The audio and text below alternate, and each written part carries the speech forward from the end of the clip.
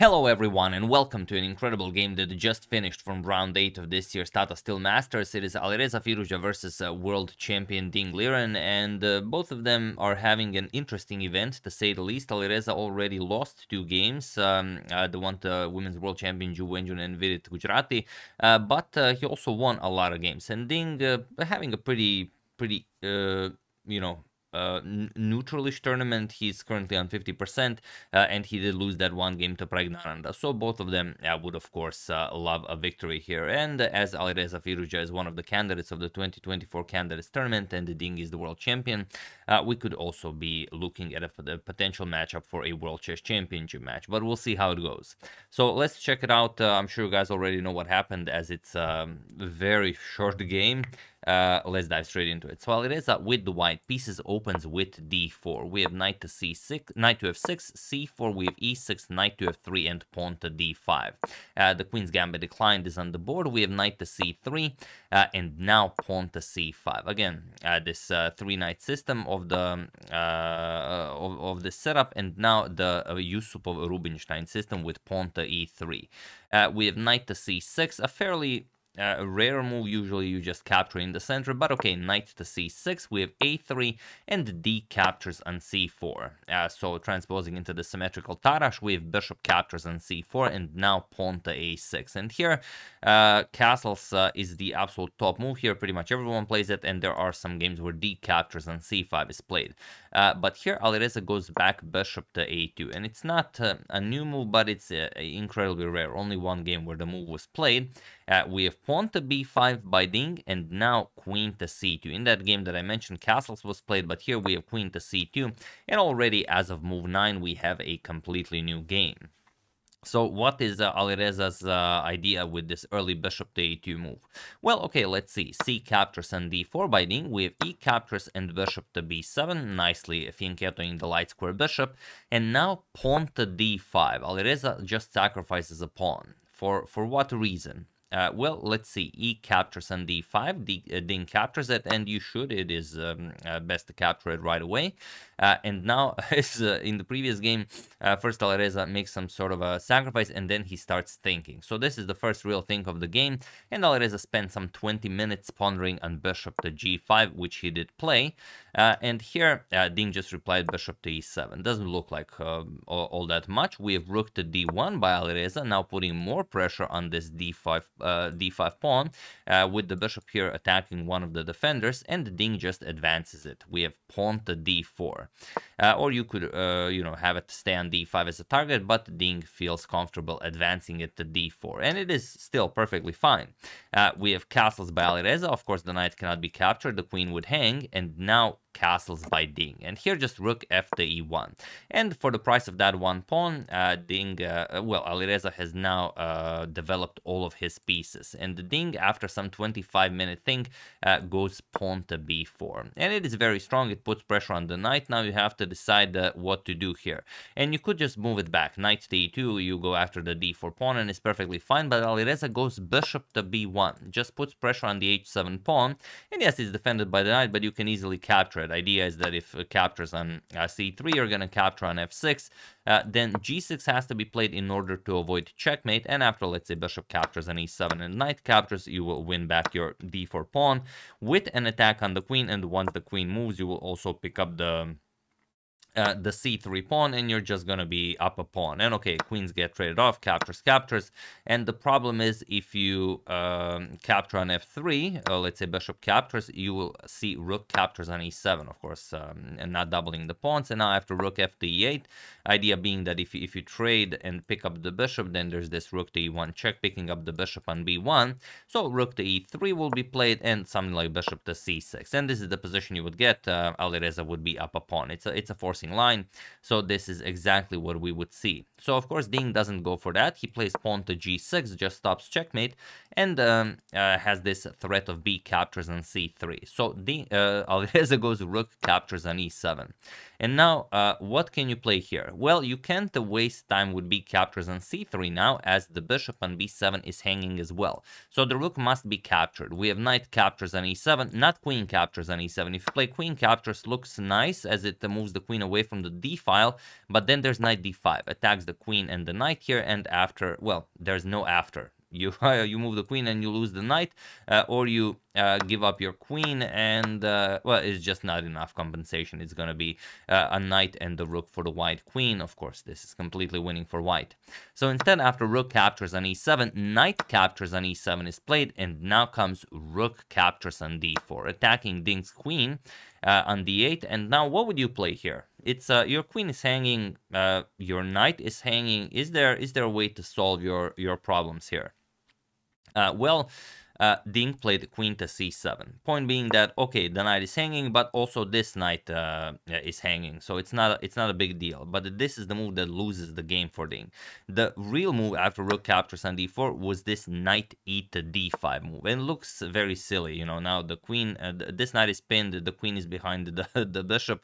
Also, this knight is pinned. You have to, you know, a double self pin, if you will.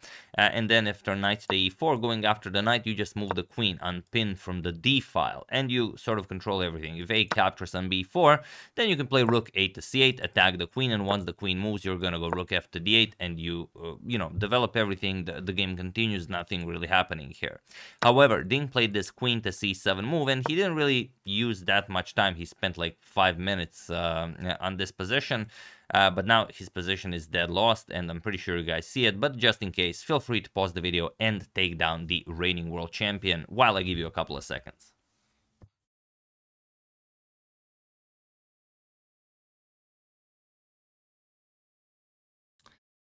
So for those of you who were able to do it, congratulations on realizing that, well, the check does exist in chess. And for those of you who just want to enjoy the show, it is knight to e4, and this opens up an attack on the black queen, which is undefended, and also on the knight on f6, which is undefended. And the problem is, well, you can't trade queens, but it's kind of your only option, because if you go, let's say you go knight f to d5, you want to defend your queen. It's not really defended. You're going to capture it, and after knight captures, this leaves the knight on e7 undefended, and now you're just up too much material. And the other move that you might think is, let's play knight captures on e4. Can we give up the queen this way? Well, not really. If queen captures and you play knight captures on g5, literally any move for white wins. You can also just recapture, and again, you're just up too much material. Black has zero compensation here. So after knight e4, queen captures on c2 was played. Ding has to go into this endgame being down a piece, and okay, Alireza takes it. Knight captures on f6 with check, king g7, and the bishop captures on c2. And okay, Alireza did sacrifice the exchange, so if you count the pieces now, there's a rook on each side, a knight on each side, and a bishop on each side, and Alireza will have a bishop and knight for a rook on a8. And that's a lot of material. So okay, rook 8 to c8, going after the bishop on c2, but Alireza isn't tricked by this attack on the bishop. He just plays knight to g4. And it's also, you know, very, very useful that if rook captures on c2 is played, you of course don't go after the knight on e7, you just checkmate the black king. Bishop to f6 check, the king cannot go to h6, king g8, and knight to h6 will be checkmate. That's why knight to g4 is so strong. So knight to g8 is played, and now just bishop to b3. You don't have to worry about the back rank. The bishop here is covering the c1 square. So b captures on a3, b captures now rook to c3, and of course rook to b4, putting pressure on the bishop and inviting Ding to capture on f3. It looks great. You will win back some material, but of course Alireza does this with another trick up his sleeve. Ding goes for bishop captures on f3, g captures, rook captures, and now just knight to e3, trapping Ding's rook on f3. This covered by the bishop, this covered by the knight. King g2 will just win the rook, or well, win the exchange. Ding will of course capture something. So it's not that Ding would fall for this if it was a regular position, but he knows he's already lost, and he's just trying to reach move 40, so someone, you know, doesn't post online that Ding lost in a miniature to Alireza. You know, avoid all the quick news. So here, pawn to h6 attacks the bishop. We have bishop back to bishop back to d1, attacking the rook on f3, and now just rook captures on f2, saying, okay, you win my rook, I will take your bishop, but at least I will win a pawn while I'm at it. But Alireza says, nope, no you won't. Bishop captures on h6. He also grabs a pawn with tempo, and only then will he capture the rook. So, okay, knight captures on h6, king captures on f2, and now rook to d8. And now this is, of course, completely unplayable for black, but Ding will try at least to reach move 40. Alireza has 13 minutes on the clock, so maybe, 10 moves for 13 minutes, maybe he messes it up.